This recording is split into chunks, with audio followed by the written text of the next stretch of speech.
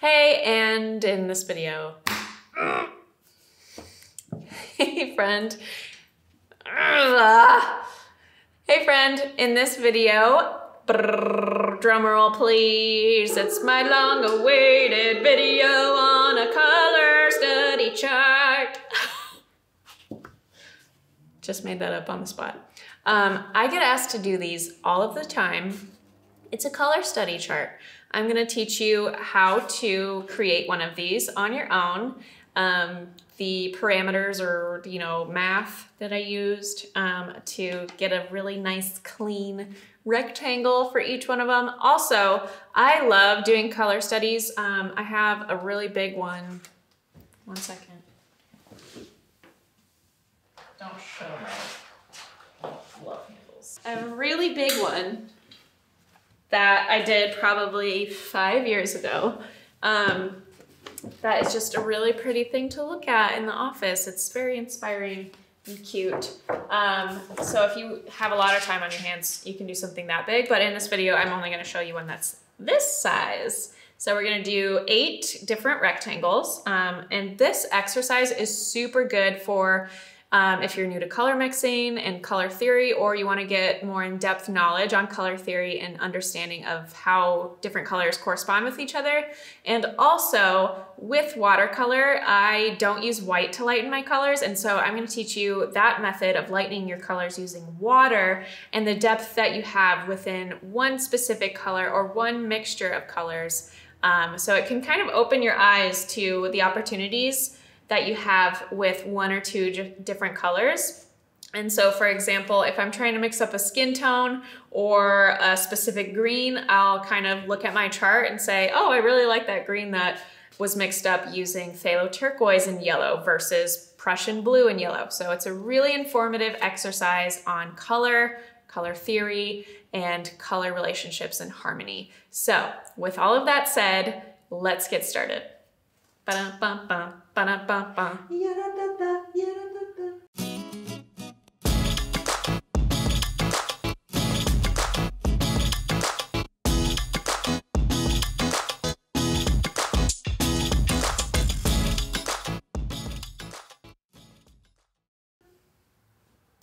All right, let's get started.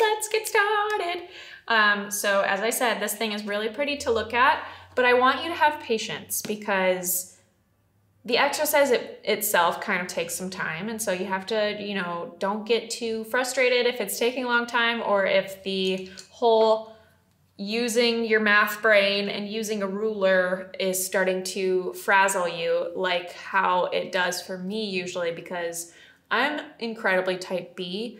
And while I used to be good at math when I was in school, I no longer use that brain very much anymore. And so it can be a little bit like you're going crazy. And so just have patience with it. Also, I use inches because I'm American. And so I apologize to all of you who are like, but how does it convert to the metric system? I don't know, sorry. Okay, so basically where we're gonna start is on a blank sheet of paper. My sheet of paper that I'm using, I guess I should have known the size so I can tell you. However, I kind of tore this sheet of paper, so it's a completely random size. But it's roughly 13.5 inches by 10 inches. So if you have a 9x12 sheet of paper, you're going to adjust the sizes between each box and rectangle just a little bit. And to clarify before we get started, what I mean by rectangle and box is, so this will be a rectangle. So one card, I guess, one color study card is the rectangle, and then each box or square or swatch, I might say, is one specific color. So those are the words that I will be saying and what I'm referring to when I say them. So box, square, or swatch is just one individual color. Rectangle or color card or something like that is just going to be one rectangle. All right. So on my blank sheet of paper, how I've mapped out in order to have 4 rectangles on top and 4 rectangles on bottom, so 2 rows of 4 rectangles, is each square is about 3/4 of an inch by 3/4 of an inch. And then I have a gap of about 1/8 of an inch between each square within one rectangle. So 1/8 of an inch underneath each box and on the sides of each box. And we're going to have, just like this one, we're going to have 3 across and 5 down. And so each box is going to be 3/4 of an inch by 3/4 of an inch, and each little gutter or space between each box or square is 1/8 of an inch. And then between each rectangle, I have about 1/4 to 1/2 of an inch, so there's a little separation. So depending on the size paper you're using, you're going to have to alter that just a little bit. But I would recommend having a gap of 1/8 of an inch between each square, and then like a 1/2 an inch gap between each rectangle. All right, so, and then down here is a 3/4 of an inch gap because it's the same size of each square to separate the rows. So I'm gonna take my handy dandy ruler, and I've got all of my squares mapped out, all of my lines, and so I know exactly where each rectangle starts and ends, and then the gaps between. And I'm also kind of making notes of which colors I want to combine together for each rectangle. And so in this specific tutorial, I'm gonna show you for my top row of rectangles, I'm gonna show you opera rose for each one on the top row mixed with a different secondary color. So each rectangle is going to be opera rose mixed with 4 different secondary colors. So you're gonna see what opera rose looks like mixed with 4 different colors. And then my second row is going to show you lemon yellow deep for all 4 of them, all 4 rectangles, mixed with 4 different colors. So you can see that yellow color mixed with 4 different colors. And so you're gonna see some fun things, some different greens that you maybe wouldn't have expected. And whether you're doing the same colors as I am or not, I highly recommend branching out and trying out colors that you think will look disgusting together, because they may surprise you. Some of those colors that you think may look icky actually are really beautiful. So try it out, and it will just open your mind to the possibilities you have with the colors inside your own palette. All right, so I am ready. I am going to use a stroke brush. This is a 1/4 inch velvet touch brush from Princeton. I normally use round brushes. So if you're a loyal follower on here, you're gonna be like, why is she using a square brush or a stroke brush?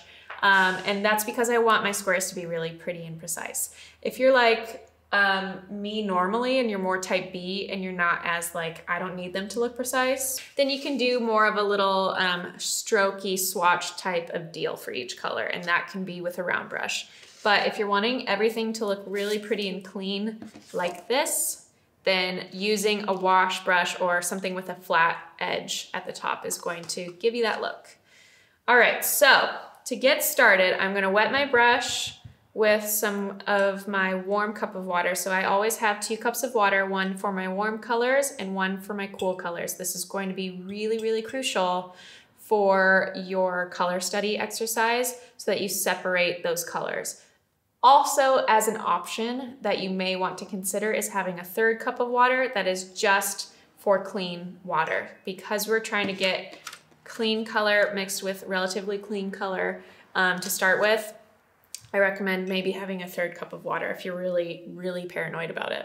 All right, so I'm gonna start with a good amount of water on my brush, and I'm gonna load up with the thickest amount of opera rose on my brush that I can possibly get without drying out my brush. And so if I start to hear like a smacking sound when I'm loading more pigment on my brush, that means that my brush is drying out. And so I just need a little more water. I'm just gonna dip in. But I really want a thick amount of this color, so that, because we're going from just opera rose by itself in the darkest value possible, value meaning the darkness or lightness. So I'm gonna say value scale a lot in this exercise. So value just means the darkness or lightness of color. So we're gonna start with opera rose just by itself in the darkest value. And so I'm grabbing more of the color because that's gonna make it look darker or appear darker. So I've got a lot of Opera Rose on my brush and I'm ready to put it down on my first block. Okay, so now that I have a really full amount of Opera Rose on my 1/4 inch stroke brush, I am going to paint my first stroke. So this is why I'm using a stroke brush, so I can get really clean edges. But if you don't want to be really precise with it, then you can obviously do the other method I showed you with any type of brush. And it doesn't have to be perfect.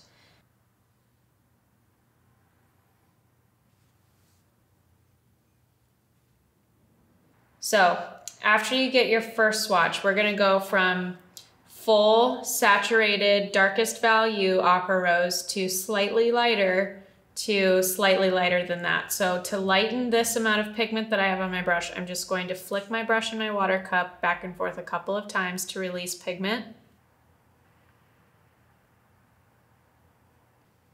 And then I'm ready to lay down my second value of just Opera Rose, and it should be lighter.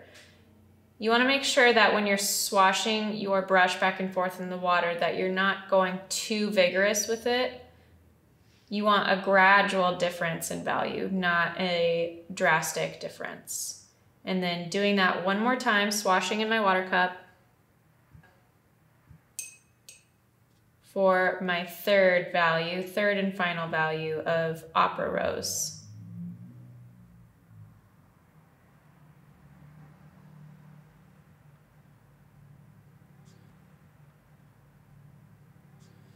All right, so then from here, we are going to grab Lemon Yellow Deep and just get a clean row of Lemon Yellow Deep.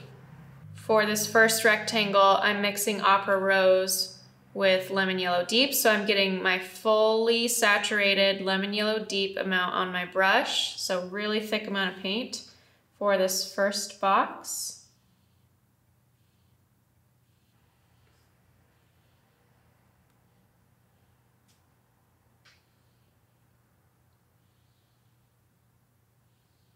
And then same thing we did with the Opera Rose, we're gonna do with Lemon Yellow Deep. So I'm going to now release some pigment in my water cup, in the same water cup, because this yellow, Lemon Yellow Deep, is a warm yellow. So I'm going to my warm yellow cup. If you see a little bit of pink from, or whatever color you released in your water cup, that is okay. It'll blend, it's just a little trace amount of pigment. So I don't get bothered by it because I'm really go with the flow type of personality, but if it bothers you, make sure you have that third cup of water. That is just purely clean water.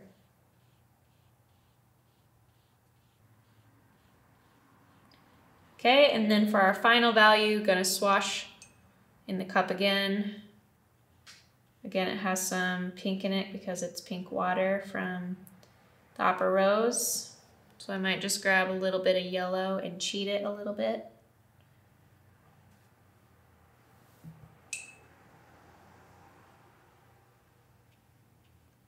And this isn't math or science here. We gotta fudge some of the rules a little bit sometimes, but we're trying to get after a result, which is a lighter yellow color. So however you get there, following somewhat parameters of doing what I'm showing you. All right, so from here, I'm gonna go back to Opera Rose. I'm gonna load up with a lot of Opera Rose on my brush. Full saturation because we're in this fully saturated column here. And then, this might stress some of you type A's out a bit, but trust me, this is an exercise in flow and releasing and relaxing. And you'll have to do that when you paint. You can't just be so uptight because there might be some things that you would never discover in painting, especially with watercolor, if you were focusing too much on the details and on things getting dirty or messy. And so with this brush fully loaded with Opera Rose, I am gonna roll on top of my Lemon Yellow Deep in my palette. So again, This might stress out some of you type A's, but trust me, just go on one side of your yellow. Don't go all over your yellow. And if it really stresses you out, you can always add water to the area where the pink is sitting on top of the yellow and pick it up with a paper towel. But I'm just gonna go here and grab some yellow so that we gradually move hues from a straight up opera rose color to a little hint of yellow in our opera rose. And so that's our next swatch down. So we're getting gradually more yellow as we go down. Isn't that a pretty color? I love this color. These two colors together are so pretty. It's kind of like Starburst, the candy.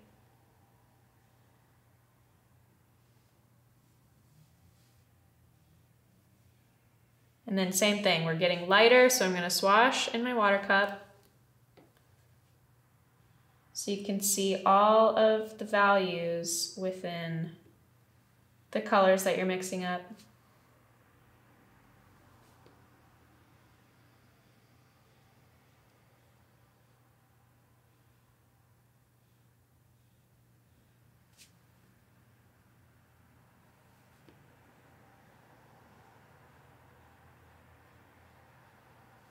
And then our final swatch after we've, oops.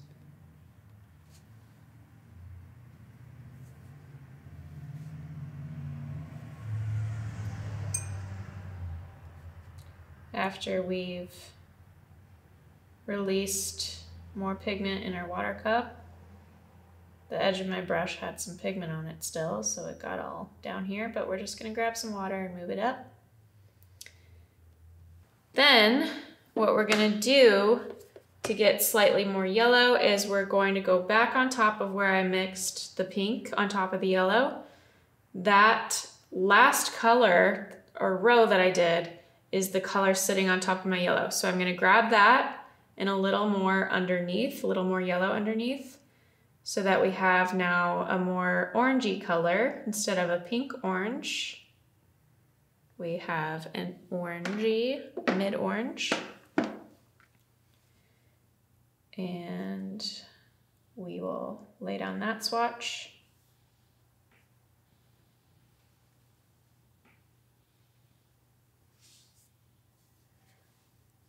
Lighten it.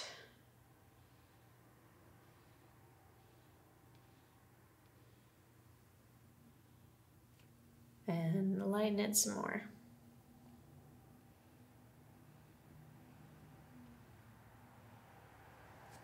This looks a touch too yellow to me, like I got too much yellow, so I'm just gonna layer a thin layer of Opera Rose on top of it before it dries, because I want it to look pretty and gradual.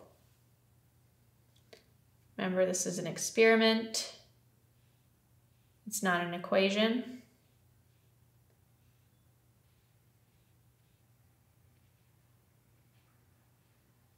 All right, and then next, in our final row for this rectangle, is grabbing this color like I did before and grabbing more yellow underneath so that we get a yellow orange. And you'll start to notice with these exercises different secondary and tertiary colors that you can get mixing colors that you wouldn't normally mix up together. So instead of, mixing red and orange together or red and yellow together for orange, you can mix pink and yellow together for orange. And it makes kind of a more blushy, vibrant orange versus your standard or traditional orange.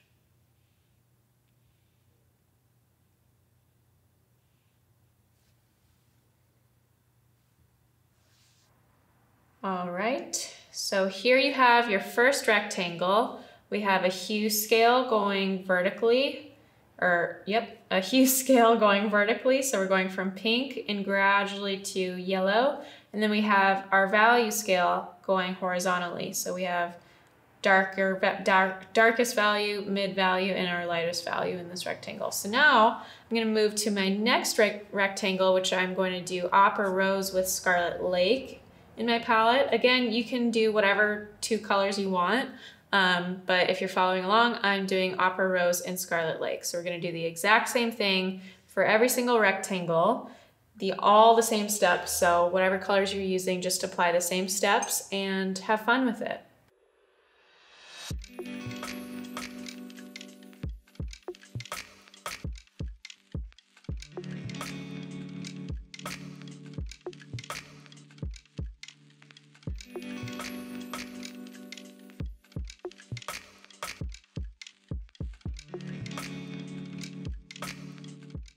So just like Opera Rose and Lemon Yellow Deep, I'm gonna do the same thing with Opera Rose and Scarlet Lake. So I've got a full amount of Opera Rose, and then I'm going to, for my first row of the mixture, I'm going to just dab a little bit of Scarlet Lake.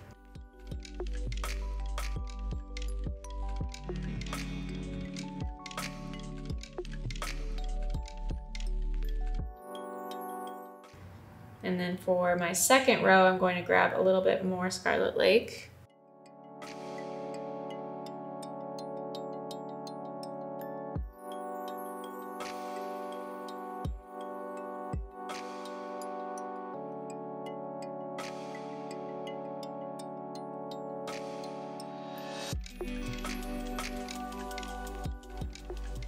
Okay, now rinsing my brush off completely.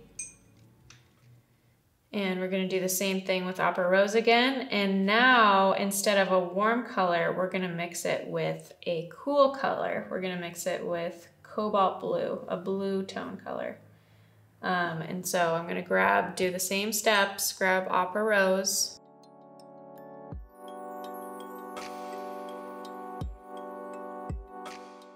And now grab Cobalt Blue. So I'm gonna grab some of my cool water from my cool cup of water and load up with a thick amount of Cobalt Blue for that bottom row of just Cobalt Blue by itself.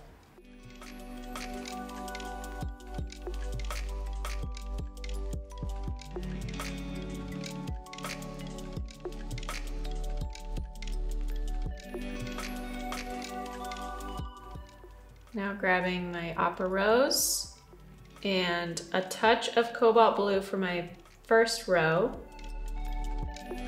So it's still mostly pink, but a touch of Cobalt Blue makes it a deeper, more richer pink, slight hint of purple.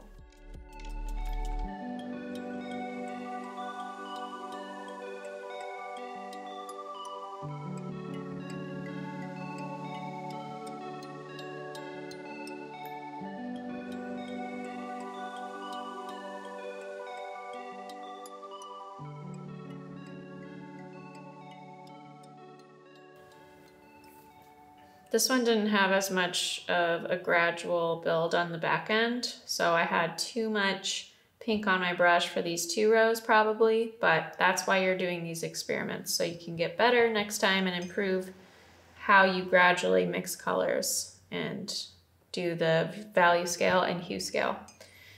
So then my final rectangle on this row is going to be Opera Rose mixed with Prussian Blue, which Prussian Blue is more of a kind of a traditional blue, so it's going to be very different purples than the Cobalt Blue. So same thing, starting with Opera Rose. And if your pink is dirty or has Cobalt Blue on it, just grab that color and kind of lift it off. And also, the more you grab color underneath, the more it's going to bring it back to Opera Rose, the true color. So that's why I like to stick to one area on a dollop of color in my palette, so that I always have the true color on one side or the other.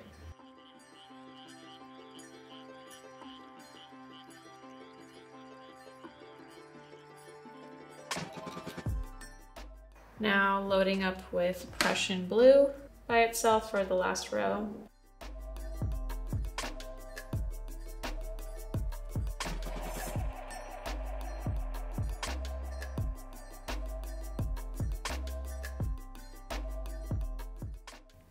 Grabbing my Opera Rose and going over to Prussian Blue for a touch for my first row of mixed colors.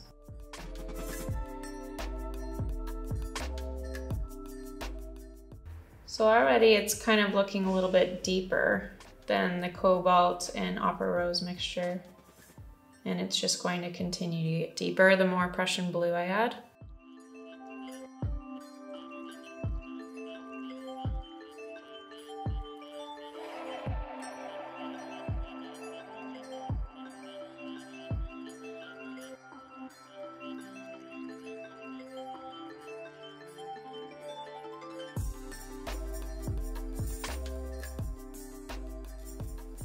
Woo! All right, so we have our first row of rectangles done, and we've already got a lot of fun study under our belt. So you can see all of the different hues that you get with pink and yellow mixed in, the 2 different blues that we tested out. So continue to test with your colors in your palette. And I mean, I've done huge charts before that are like on 22 by 30 sheets of paper. And so just keep painting and testing it out and chipping away at a big chart if you're doing that. Then I'm gonna come down here and do another row of rectangles, this time with all lemon deep. So starting with lemon deep for all of my rectangles and then mixing them with different blues and a green.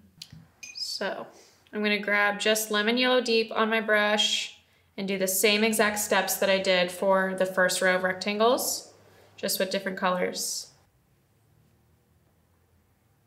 Laying down my first swatch of lemon yellow deep and then lightening it with each square.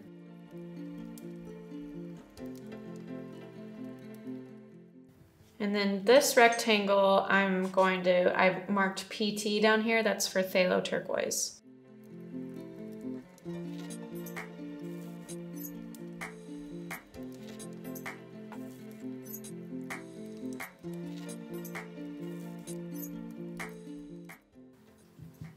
All right, now back to yellow. And now over to my phthalo turquoise for just a touch.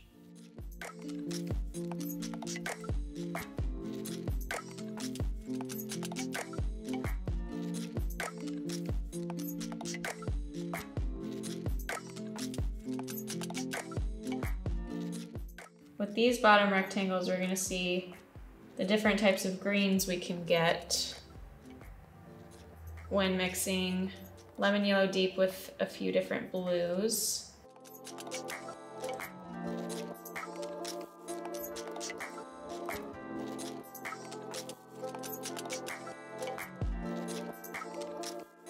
Okay, and fully rinse it off, and now over to the next rectangle, we're doing the same thing with lemon yellow deep and now Prussian blue. You need to get some of that blue color off of your yellow, just scoop it up and wipe it off on your paper towel.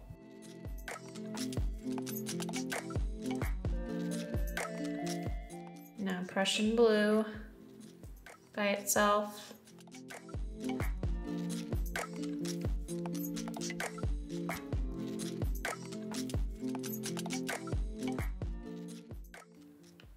I'm going to start at the bottom instead of at the top for this one. Switch it up.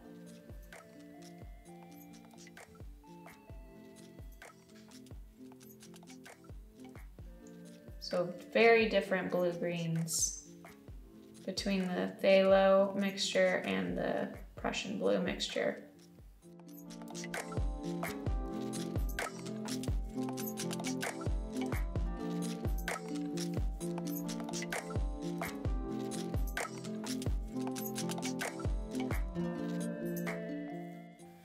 All right, and our next rectangle is going to be lemon yellow deep and cobalt blue.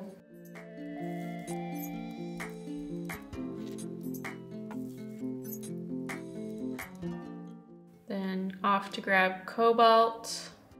These greens with lemon yellow deep and cobalt blue mixed together are quite surprising, or at least they were for me last time I mixed them.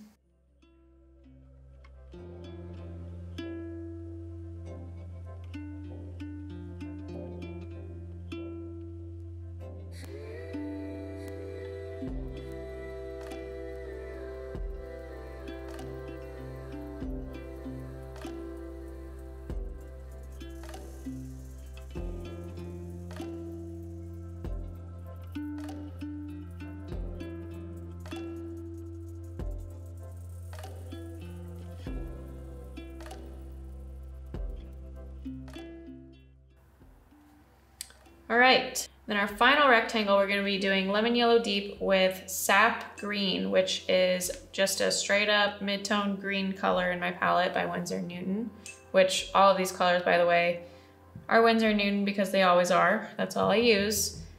Have been using anyway for the past few years. So again, going back to my yellow, doing the same thing.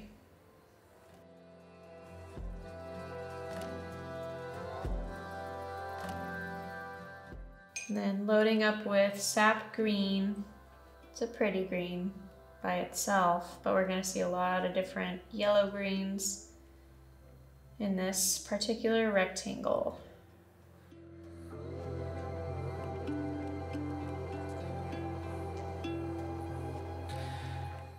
And now you know what to do. Grabbing sap green and a touch of lemon yellow deep.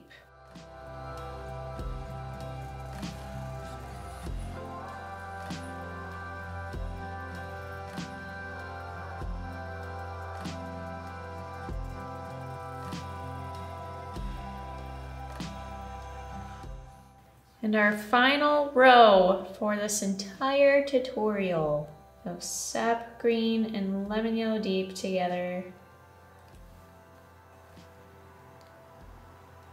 Obviously, you can keep going if you have more paper. Using the same steps, mixing up the colors, and having fun with it.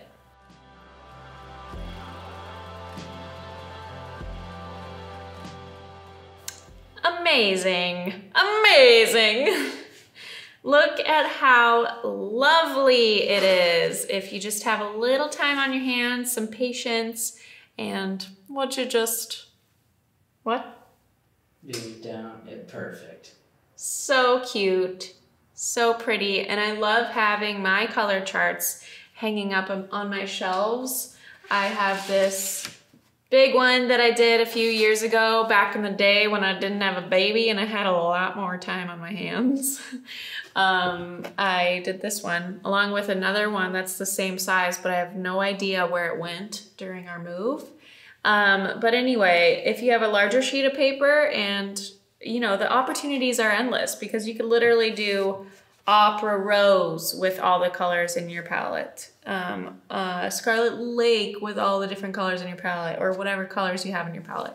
So have fun with it, be adventurous, get your palette a little bit dirty. It's going to be okay. We're not going to, you know, hurt or harm anything or anyone, and it gets clean again, I promise. And you know, it's not wasteful. These pigments are so strong and so saturated that, you know, a little wiping off of pigment here and there, it's all chalking up to progress and practice and understanding color theory and color harmonies. And so it's practice. It's helping you learn more and open your mind and eyes for different color relationships. And so I recommend doing these color study charts, you know, kind of on the semi-regular, because 1, they're very fun. 2, they're super pretty to look at. And 3, they're incredibly informative on color. And so when I started doing these color study charts, I learned so much more about color theory, which is basically how I approach any blank piece of paper these days. Whether it's a pattern, an abstract painting, a floral painting, a landscape, I'm thinking about color theory and color relationships and how to, you know, kind of shift color in these little tiny tweaks and nuances here and there with different blue greens. If I mix blue, cobalt blue and lemon yellow deep together versus phthalo turquoise and lemon yellow deep or whatever. And so it's incredibly informative. I highly recommend, if you weren't trying it with me during this video and you're maybe feeling intimidated after watching, trust me, everyone can do it. You just gotta have a little bit of patience and some time on your hands. So comment below with your favorite color combo that you did in your own color study. I would love to see all the fun color combos and the different colors that people tried below. So send me your favorite color combo below and let's see what people say. If you tried it for yourself, I would love to see your practice on my Instagram. Tag me at Jenna Rainey on stories, on your feed posts, etc. I would love to see if you gave this a shot and how it turned out. And I'd love to send you some love. So love to send you some love. But let us know in the comments if you love this video and what future tutorials you'd love to see from us. Make sure you hit subscribe to our channel so you don't miss any future videos from us. If you hit subscribe, you'll be seeing my videos and you won't miss a beat. You won't miss any of them. And so make sure you hit subscribe. That lets me know that you love what I'm doing, and I love the support. So much love going around to everyone. Thanks again for watching this video, and I'll see you in the next tutorial.